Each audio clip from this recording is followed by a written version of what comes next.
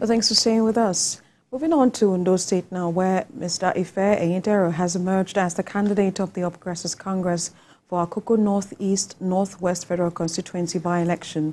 Ayodeji Morade reports. The Akoko Northeast and Northwest Federal Constituency seat became vacant following the appointment of Olubomi Tujojo as the Minister of Interior by President Bola Tinubu. 9 aspirants participated in the All Progressives Congress APC primary election, which took place at Victory College, Ikare Akoko. 8 of the aspirants raised eyebrows over the delegates' lists used for the conduct of the APC primary election. They claimed that the list was doctored and was not released 24 hours to the exercise. Let everybody aspire. Give us level playing ground. If you give me level playing ground, if I lose the election, I go to my house. I have contested the election severally, and you are telling me that there is primary. I have not even laid my eye on that very particular list up to this very moment.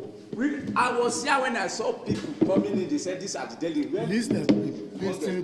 Now, even from my ward, at least I will have to go to people around. I go and delegate list. Vote for me.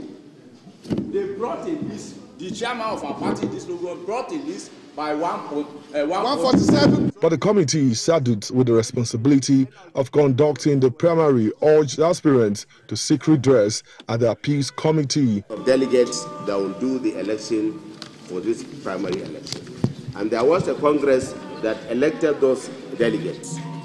If aspirants feel otherwise, I'm very sure each and every one of you looking at you and listening to your credentials, I know you know the best possible way of sorting out that problem.